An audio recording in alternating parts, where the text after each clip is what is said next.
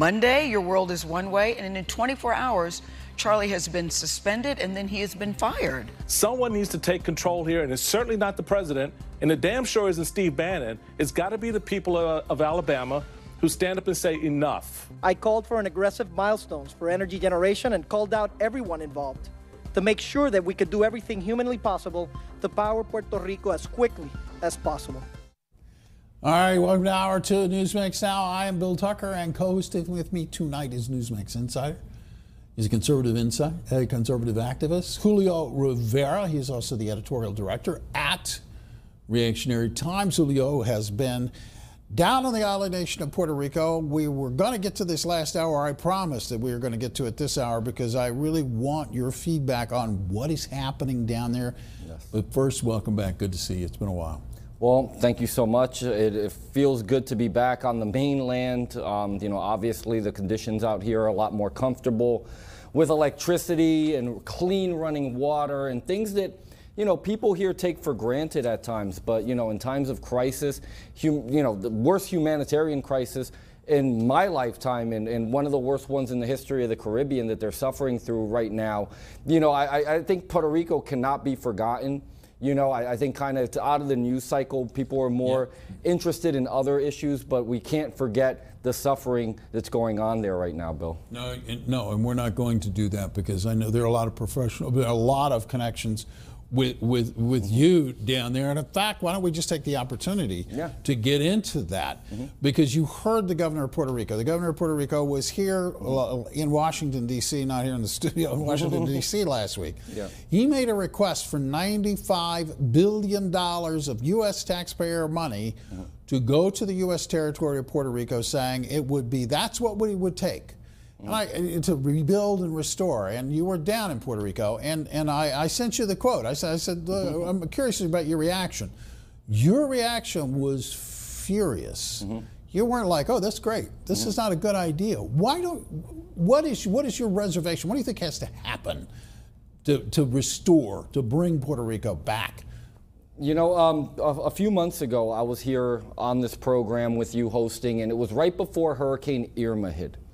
And it hadn't even touched on the island yet, and 300,000 PREPA customers, which is the Puerto Rico Electric Power Authority, had lost service.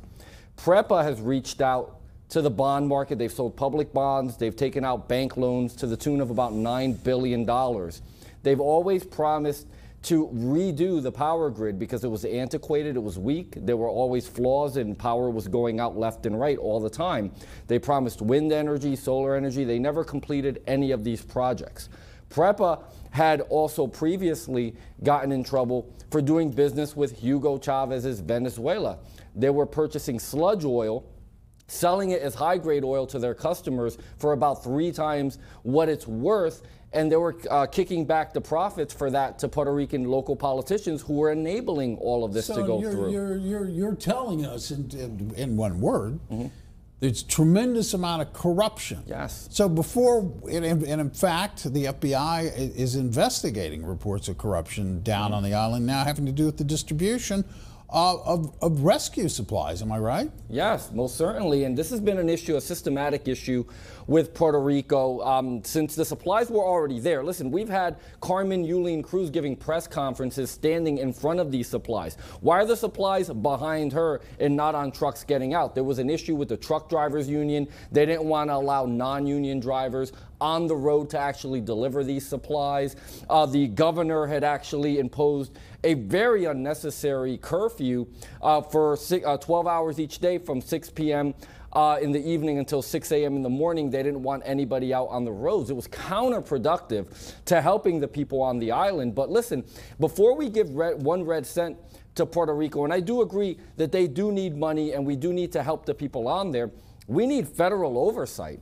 I mean, I would send people from Washington, D.C., and as a conservative, I'm the last person that would ever suggest that Washington, D.C. should go out there and oversee something on a local level, because I always believe that the local government can handle it better. But years of systematic corruption on the island of Puerto Rico merits that Washington, D.C. get involved in, even the Justice Department and Jeff Sessions. All right, that's great. And we'll get into more of that later as we go throughout the show. But right now, I want to welcome in Larry Klayman. He is a former federal prosecutor. He's the founder of the group Freedom Watch. He is also at freedomwatchusa.org. And Larry, welcome to the program. It is good to see you. We've got a lot of stuff to talk to you about. Don't have a whole lot of time to do it, so I'm going to squeeze it in really, really fast. Latest polls down in Alabama have Roy Moore up by 6 points. That seems rather incredible given all the news that's happened, but it raises a very serious issue. He could win. And if he wins, you've got Mitch McConnell and a number of Republicans in the Senate saying we're going to reject him. They're not going to let him stay. Well, it's two issues that come to mind here. One is, first of all, this is the guy Alabama decided they wanted to put in, if that's what happens. This is their decision, not any of ours, okay? And second, legally, can the Senate say, no, we're not going to seat this guy or recognize him? Depends what the definition of is in many ways. Thank you, Larry. I really appreciate that. Right. Legally, they may perhaps have a point that they can do this, but it won't hold up. They tried this once with Adam Clayton Powell. It failed many years ago when I was a young boy. You were a young boy. It's not going to work. And McConnell doesn't have the guts to do that. I mean, the guy's got no guts at all in any respect. He's not going to go up against the will of the people in Alabama and alienate the Tea Party and alienate the conservative Republican base. So as a practical matter, he can threaten all he wants, but he's not going to avoid having to seat Judge Roy Moore. Yeah, and you said alienate the Tea Party. I mean, McConnell's done a lot of that in his career as a majority leader. But, you know, one point I just wanted to make is regardless of whether or not they want to caucus with Roy Moore, or whether there's some semblance of a boycott against him, he still does get his one vote in the Senate. And at the end of the day, that's really what it's all about, isn't it? It is. You know, and I was predicting this was going to happen because this looks like a political hit. It smells like a political hit. It likely is a political hit. And let's say, you know, in Alabama where the legal age is 16, let's say he did date or try to date some young women in those days. You know, it's been 40 years. And even the president now has come around and is supporting him.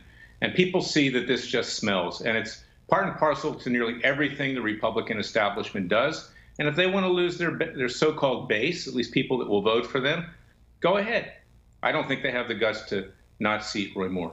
All right, I'm going to throw you a real big curve here because it's not on our list of topics, but I was sitting here waiting for the show to start again, and I found out that the International Criminal Court has decided it may take American soldiers to task for war crimes committed in Afghanistan. In short, it sounds like the International Criminal Court's going to decide it has authority over American citizens. That comes in addition to the news that was last week when we had the far left group that was being funded by George Soros saying they were going to commit massive amounts of money to elect radically left-wing liberal attorneys generals in cities and prosecutors.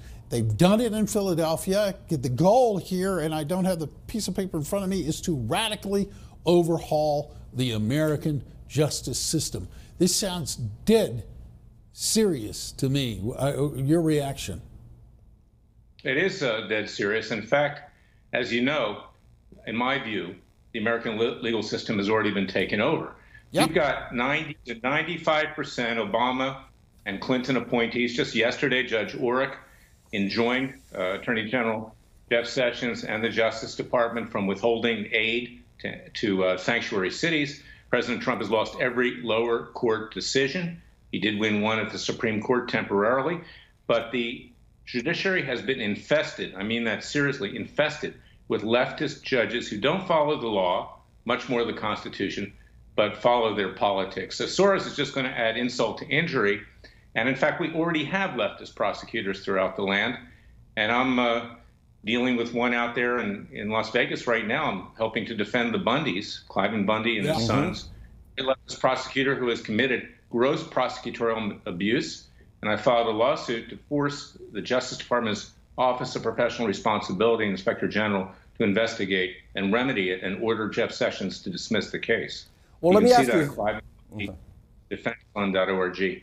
Well, let me ask you, is this a failure to, quote, drain the swamp? I mean, I remember at the beginning, at the outset of the administration, Jeff Sessions requesting the resignation of the federal prosecutors that were still holdovers from the Obama administration. Now, the numbers that you just read off there earlier were startling to me. I mean, why hasn't the Trump administration gone forward and tried to appoint more of their own federal prosecutors? They are trying, and in fact, we're trying to assist them. We have a Judicial Strike Force Coalition. You can find that at freedomwatchusa.org. But the Democrats are blocking it. It always happens. It's very slow. It's going to be a slow process. It's going to be 8 years, and let's hope President Trump gets reelected, to get more conservative judges and libertarian judges on the bench. But right now, we have radical left-wing judges by and large, and it's very, very difficult when you bring a political case.